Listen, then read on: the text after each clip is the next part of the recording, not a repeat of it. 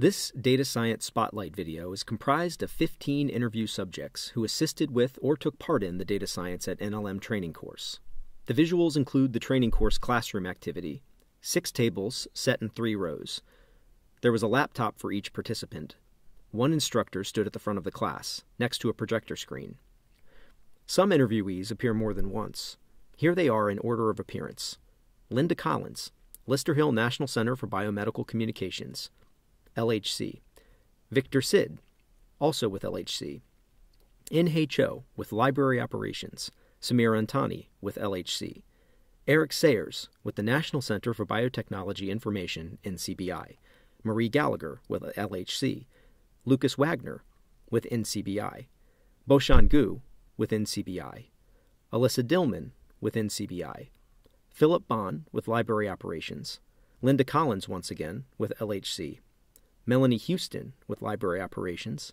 In-Hye Cho, once again, with Library Operations. Victor Sid, once again, with LHC. Olivier Bodenreider, with LHC. Charlie Liu, with NCBI. Kate Majewski, with the Office of Engagement and Training. Victor Sid, once again, with LHC. Preeti Kochar, with Library Operations. Linda Collins, once again, with LHC. And Eric Sayers, once again, with NCBI. Finally ending with Samir Antani, once again, with LHC. Title text: Data Science at NLM logo. Instructor at the front of the class. Students working on laptops and Peter Cooper assisting with the class. Generally say that linear regression tends to underfit, unless the data itself is linear. How do you know that it underfits? Any ideas?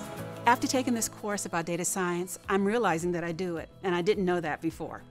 I thought because I wasn't a scientist, it didn't apply to me. But after taking the course, I realized that it does apply to me, and I use it every day, and I want to learn how to do it better and more efficiently. Student Victor Sid listens to the instructor. The data science program allows me to learn new techniques, refresh things that I know but I need to practice. And very importantly, it has allowed me to meet new people, other people doing similar work. Student In-Hye Cho works on her laptop. I've learned more statistics and Python programming and how a lot of different fields really come together to actually perform data science. The data science training program actually offered an opportunity not only to test your skills, but also to see what's out there, what are different ways of doing something, perhaps a better way of solving problems that you've been tackling. Student laptops display graphs and charts, and an instructor assists a student. I think it's been a great experience for a number of people to have had a program like this, because one of the things I think that's helped do is kind of define data science for people and make it more accessible. Some of the most important things that I've learned so far in the data science class would be how to slice and dice the data in different ways. I've also learned that not all the variables matter in your data, so how to pick which variables matter. I would say those are the big things that I've learned so far. Student Lukas Wagner asks the instructor a question.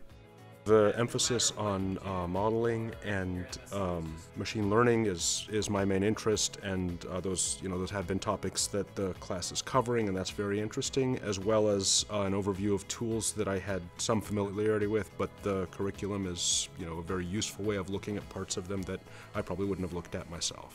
I'm interested in this area, and the data science, they develop very fast these days.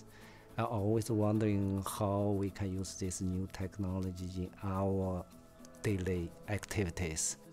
Data science in general, not just NLM or NIH or broader. The whole community is kind of figuring out right now where data science fits in different subject matter expertise and in the communities and where they can apply that knowledge.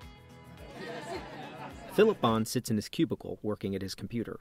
I support data science at NLM by compiling reports and using all the analytical tools that's available to me to provide to all the senior staff at hand so that they can plan accordingly. Linda Collins sits in her cubicle working at her computer. I support data science mostly when I'm doing payroll and ITAS, and when I'm helping people to prepare to retire. I have to go back 3 years and go through all their pay stubs and count up leave without pay, how much leave they took, how much sick leave they took. All of that has to balance out. I am piloting a type of position, I guess, a data science liaison position in the index section, sort of keeping an eye on the data science training program and helping people in the section get the most they can get out of that. I've been helping people select courses or taking the courses, answering questions about Python. In-Hye Cho sits in her office working at her computer. I think I support data science by working on terminologies. Terminologies can help connect a lot of different types of data, and in that sense, create data exchange. Today I'm using machine learning algorithms to address problems related to recognizing automatically information out of the internet, basically, and help the indexing of documents. At the Alissa Health Center, we've been doing data science long before data science was cool. Graphics of brain scans, data, and equations scrolling upwards. Typically, Alissa Health researchers process large data sets of biomedical text, images, and structured data. They do so using inferential statistics, machine learning, and now deep learning techniques. So, Alissa Health researchers provide a great example of data science in action. Graphics of microscopic images and corresponding data. In NCBI, we own lots of data. Some are raw data, some are curated data. And I'm always wondering if we can extract some knowledge, and that way we can make the end user save them time to look through all the data, try to come up with a hypothesis, come up with an idea. Student Kate Majewski sitting at the back of the class listening to the instructor. The advice I would give to my colleagues who want to be involved in data science would be to talk to our data science experts here at NLM, the folks who have been doing the science for many years now. Talk to the folks who are taking the course right now to learn about specifically what tools might meet the needs that they have in work. Because I think when you say data science, it's a large collection of different tools, and sometimes it can be a daunting thing to try to figure out which tool is best for a specific job. Various classroom shots, laptops, and students getting help from instructors. Talk to people. Devote some time during the week to network, to talk to other colleagues in the library. Many people doing data science like me enjoy telling others about what the work we do. Student Preeti Kochar working in a data science application. And start small and don't feel like you have to get it all at once, because it's going to be a process. Just like anything worth learning, it's a process. I just feel like the more you know about data science and the more you use it, it will help you incorporate it into your daily work to make it easier and faster.